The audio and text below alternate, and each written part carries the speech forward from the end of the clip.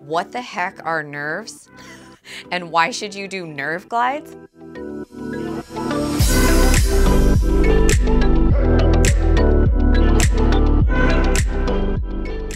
We've been getting a lot of questions lately about nerves, so I wanted to take the time and give you guys a little info. The first thing you need to know is that the nervous system is divided into two parts: the central nervous system and then the peripheral nervous system. The central nervous system, CNS for short, is consisting of your brain and your spinal cord. Your spinal cord is actually way smaller than you think. It's only about 1/2 inch wide and about 17 inches long. It goes from the base of your brain all the way down your back, and it's responsible for carrying information to and from your brain to your body. The brain is the CEO, and you have this tree trunk of a spinal cord, and then you have the peripheral nervous system, which is the rest of the nerves that branch out from the spinal cord. And your spinal cord is housed and protected by your vertebrae, your spine.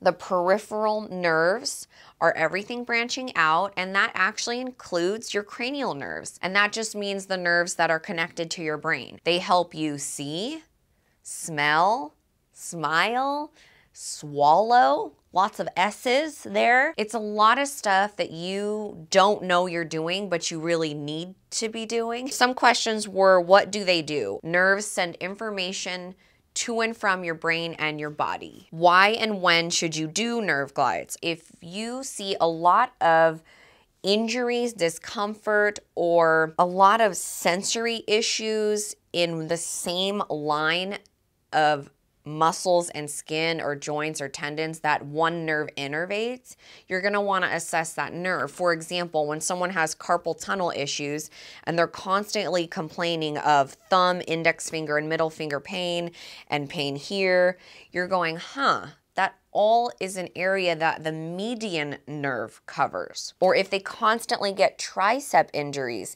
that's a radial nerve issue. If you look at the back of someone's calves and they don't have any hair in the back of the calf, that's probably a tibial nerve issue. It's probably not because you wear pants. There's all these little clues that the body gives us that we need to consider it might be a nerve issue. If you have tingling or numbness, you're kind of thinking nerve. The last question I'll cover in this video is it safe? You have to be responsible and make sure medical professional clears you for doing nerve glides, which typically they will. And you also have to remember finding free information online is kind of do at your own risk, right?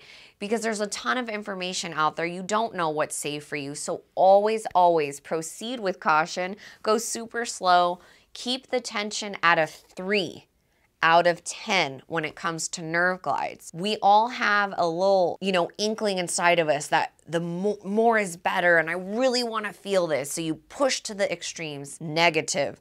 Don't do that when it comes to nerve glides because it's not just a simple stretch.